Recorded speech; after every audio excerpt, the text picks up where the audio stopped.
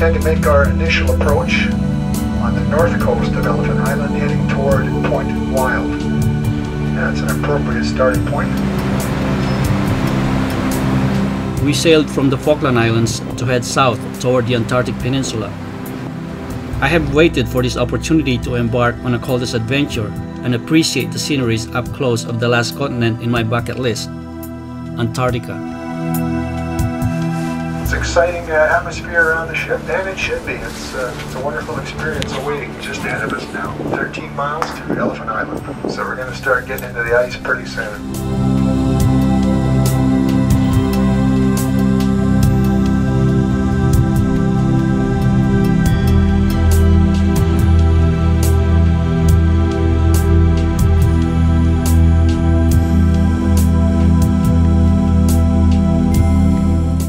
On board the ship, naturalist experts were with us to provide lectures about early expeditions inland on the Antarctic continent, and for us to learn about some of the Antarctic mammals and birds. These lectures were always preceded by audiovisual presentations of do's and don'ts, while we cruised along the pristine environment of the Antarctic Peninsula.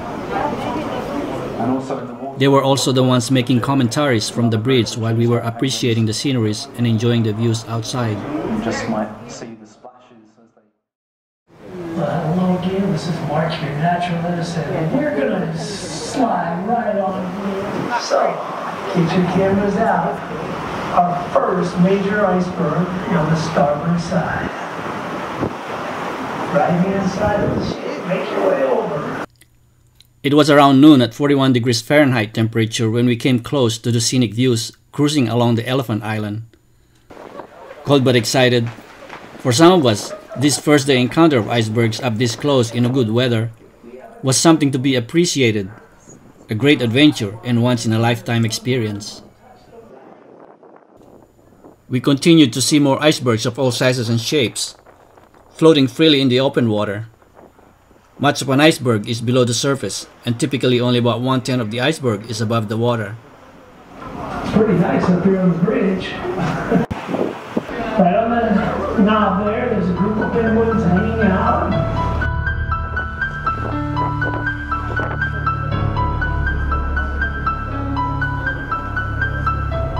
Standing from the deck of the ship, we had a clear view of the ice-covered mountainous Elephant Island off the coast of Antarctica. The island's name was attributed to both its elephant head-like appearance and the sighting of elephant seals by the early explorers. On the island is the Endurance Glacier, its main discharge glacier and named after a Royal Navy ship which anchored off the glacier in support of Joint Services expedition to the Elephant Island.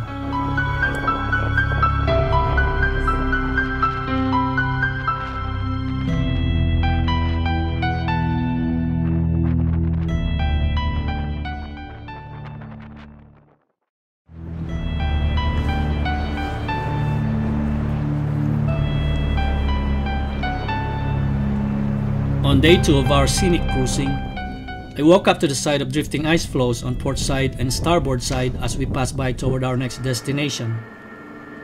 Too early to be up for some, but soon the captain started making announcements to update us on where we were and what we may expect to encounter for the day. Sorry for the early morning wake-up call. I hate to be the early morning rooster, but I thought you would appreciate an update.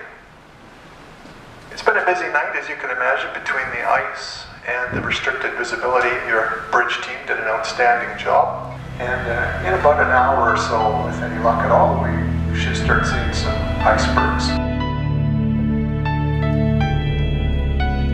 The intended plan was to proceed to Esperanza Station, but due to large concentration of non-navigable ice, it was decided to change plan.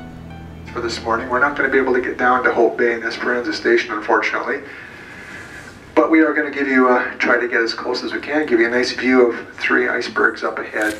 Then we'll turn around, we'll head north, and then we'll head for our next target, Admiralty Bay, as scheduled, about 1430 to 1500. So enjoy the icebergs coming up.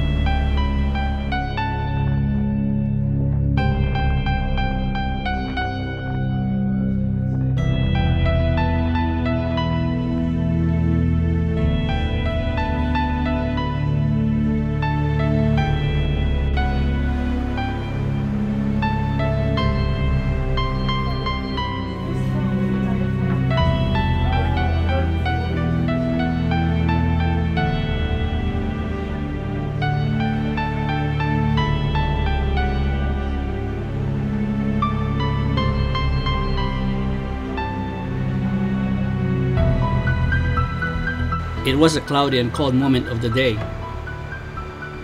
but the view we were seeing was an awesome display of nature, only in Antarctica.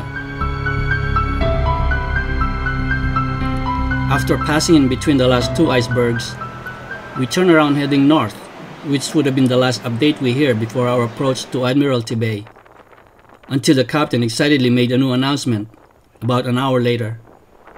Dead ahead of the ship right now, about 1.4 miles. We're going to come to within about 300 meters of it, and it is very impressive. It's a good way for a finale for our icebergs here. After we go around it, then we're going to go for Admiralty Bay, but this is one you got to see. As we headed closer to this iceberg, a section of it caved off into the ocean, and there was plenty of glacier ice and water to be avoided, thus causing the ship to be diverted around it. See a huge section of the berg, huge ice cliff carved from the side, collapsed into the water. You can see the ice caves that have been carved into the side of the berg.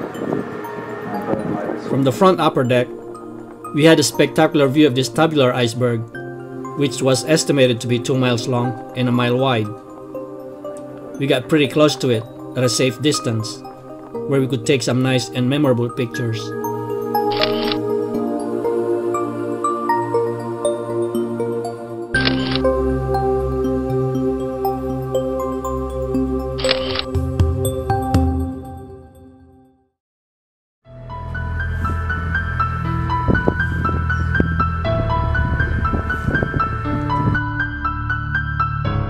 With cloudy skies and just before noon, we proceeded to Admiralty Bay at King George Island, and by 3 o'clock in the afternoon, we approached the entrance to the bay.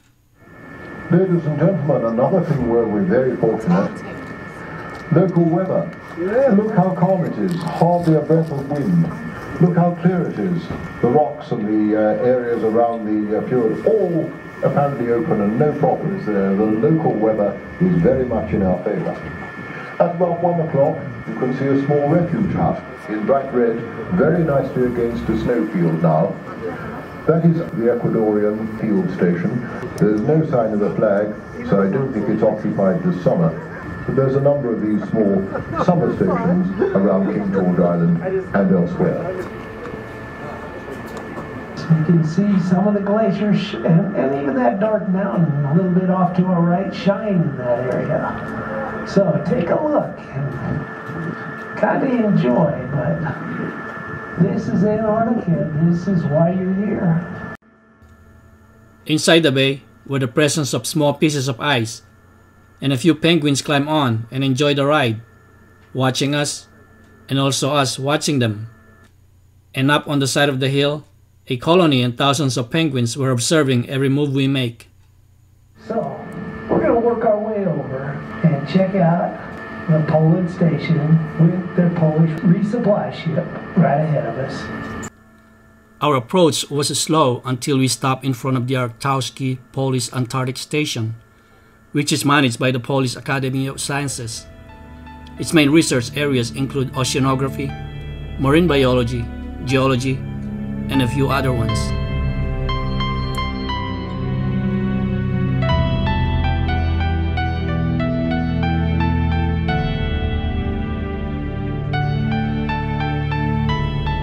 After 2 hours of scenic viewing of the Admiralty Bay, we swing around to head on to our next destination. And we're bound for Dolman Bay. So we're going down Bransford Strait, down the coast of King George Island. Gerlach Strait will start us off as we make our way down to the Turn and Wakey and Amber Islands for Newmire Channel.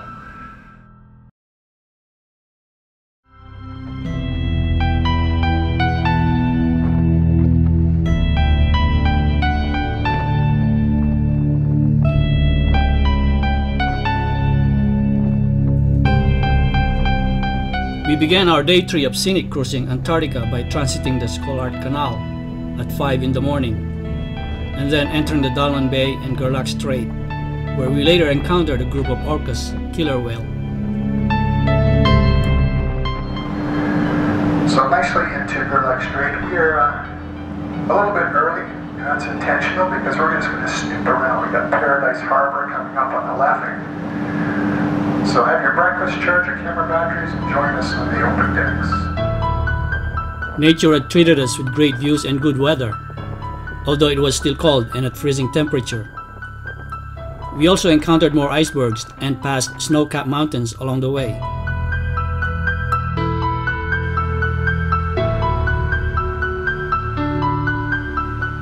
It's one of the loveliest spots along the Antarctic Peninsula. It really does look like paradise, especially on a morning like this. Calm sea, patches of blue sky, and the sunlight just catching the tops of the mountains.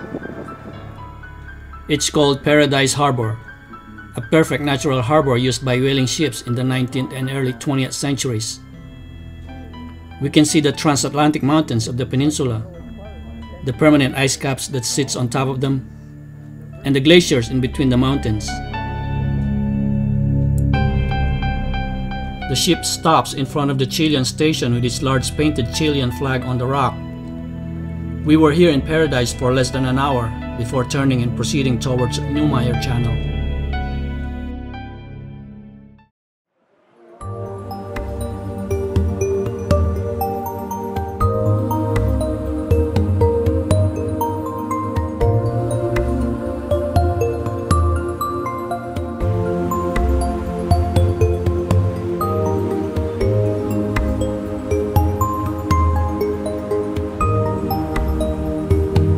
Heading for the Neumayer Channel, we transited through the Gerlach Strait, and for us to be filled and see more of Antarctica's wonderful landscapes and icebergs.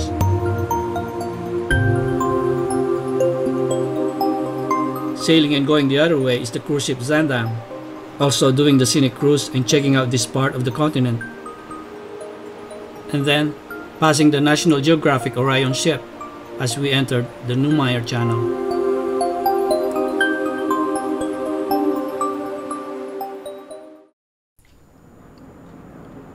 The Neumayer Channel presented us with more interesting portraits of ice-capped mountains, glaciers, and weird-looking icebergs. Some glaciers appeared to be about to break off, and pieces of ice just waiting to fall down into the water. I was hoping I'd witness this amazing event, but this wasn't my day. This iceberg looked like a royal crown. Another one resembles a white flower in bloom floating in the ocean, or a monster ready to take a bite out of whoever gets in its way.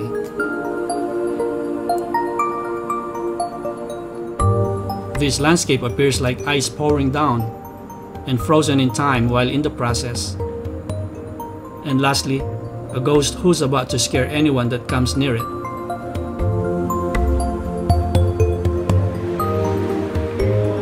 Overjoyed with these sceneries, we sometimes look closer to the ocean waves around us, and we didn't get disappointed. Migrating whales were with us. They were also on a journey of their own.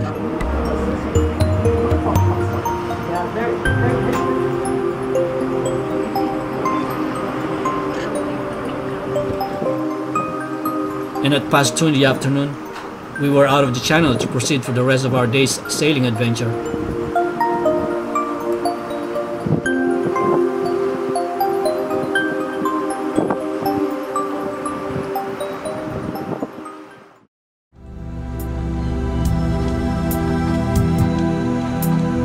Before 9 in the morning of day 4 of our scenic cruising, and when most of us were having breakfast, we passed through snow showers, and increased wind speed was blowing our way. A nice view of the Deception Island, our next and last scenic destination of the Antarctica Peninsula, would have been preferred, but the day's weather blocked us from seeing the clearer view of the island. So it's a treacherous place to visit. And just coming up alongside that now on the port bow. Early explorers named it Deception Island on account of its outward deceptive appearance as a normal island, when the narrow entrance of Neptune's bellows revealed it rather to be a ring around a flooded caldera of an active volcano. This island previously held a whaling station and is now a tourist destination, and a scientific outpost. We had a very productive run through Antarctica, exceeding even our own expectations. And I'm very pleased that we're able to show you such a cross-section of the peninsula, since we will be experiencing strong winds for the entire passage northbound to Cape Horn.